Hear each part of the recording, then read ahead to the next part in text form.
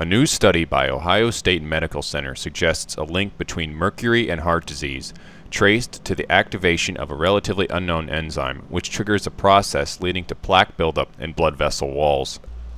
The same study also suggests that both antioxidants and chelation therapy, a treatment that removes metals from the body, may be the key to reducing the arterial injury caused by mercury and possibly other heavy metals. The study, published in a recent issue of International Journal of Toxicology, examined 3 forms of mercury: inorganic, environmental, and pharmaceutical, and found that all produce changes in the behavior of cells which line the blood vessel walls, which can result in cardiovascular disease.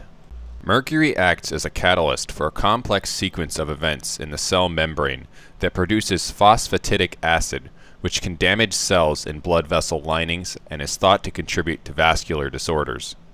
Research showed that metal chelators and antioxidants reduce the mercury-induced activation of this process in the cells lining the blood vessels.